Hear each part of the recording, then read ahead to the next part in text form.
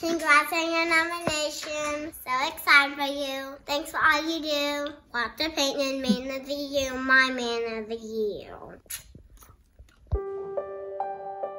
Well, one of the things that I really was amazed that he would do, even in, I'm going to say his 8th grade year in middle school, when I had the in-house daycare, is like he would come and sit and read to the special need kids, teach them how to share, give back. Like, give me the ball, you get the ball, you get the book, I get the book. And for him to be so open and caring for those kids, it was awesome.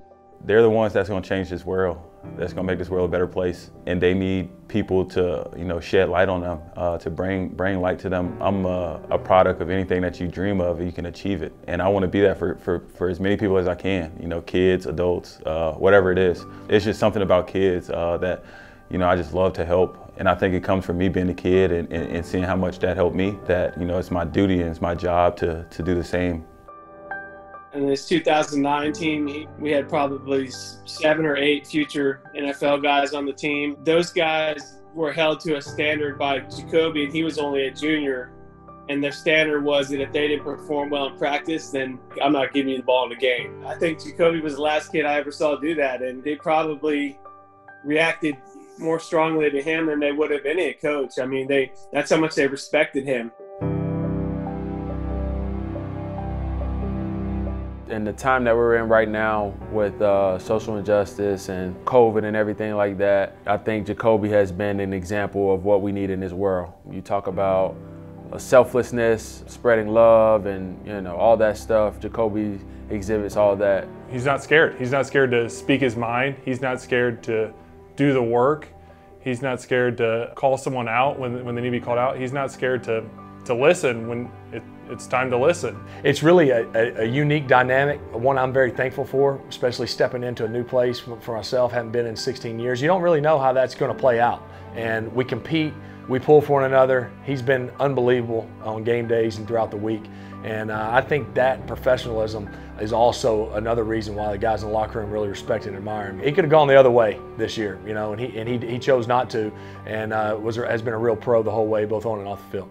Why he is such an effective leader is his energy, and I certainly saw that firsthand on the football field and at practice, and this exuberance, this constant battery-filled, go, go, go, go, go, and we've seen that now transcend football and into the community, and he's so full of energy.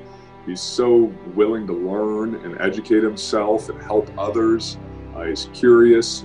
He knows he doesn't have all the answers, and he'll search for the best one. Whether he's been the backup quarterback or the starting quarterback, Jacoby's not changed in terms of who he is as a leader. I think that's one of his really special qualities. And when he's done playing professional football, he's gonna be a leader in the community. He's always willing to help someone else to understand the struggle. That how he made it through, and that if he did it, the next person can do it as well. So he's like being that example and being able to be a light to give back. The thing I love about his leadership is that he's not the kind of leader who's going to just tell you what to do. He's going to be beside you. He's going to be sweating with you. If he thinks that there's some action that needs to be taken, he's not going to tell other people to do it. He is going to do it. He's going to be right there. The Start the Cycle event is an event to integrate the police department into our community. It's imperative that we bridge the gap between the community and law enforcement. He was driving 3 hours, 2 hours, any place they can find 20 bikes, 30 bikes. They were driving all over the state of Florida to be able to get the number of bikes that were necessary to make sure that every kid had a bicycle. The kids are seeing the police department is seeing the kids, and when we're riding through neighborhoods and people are seeing us pull up with the kids in the police department, that creates that unity that we're looking for. I never really rode bikes as a kid. I had a bike, it got stolen, and then I got another bike and it got stolen. So once we did the event, you saw how important a bike was to kids. Jacoby was once those kids, so he knows how that inspired him to want more, and how that inspired him to want change. Coming from where we come from, you have to overcome so many obstacles, and all you hear about is how hard it is. But for him to succeed and get to where he is today, I think that's what fuels him to continue to inspire the youth and continue to inspire change in our communities. You know, it was kind of cool to see all the kids and the parents come out and, you know, honestly engaging with the police. You know, and it's been an event that has stuck around. You know, every Friday I get a text or a picture or video from the event. Individuals in our community that traditionally would never interact with law enforcement or the city were out there supporting what Jacoby was doing. And I thought it was such a neat idea to try to bring positive policing to communities of color and to be able to join those two groups of people together in such a positive way. On behalf of the players, teams, coaches, the staff, the organization, we're here to say we're hurt. We're hurt because we feel the pain of not only our black teammates, but our black community. He's very impressive.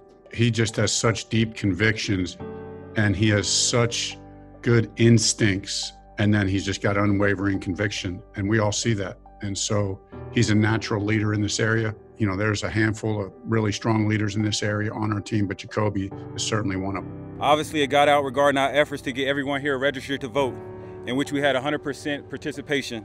Making it his business to make sure everybody in the building is registered to vote. You know, that's going to last longer than football will.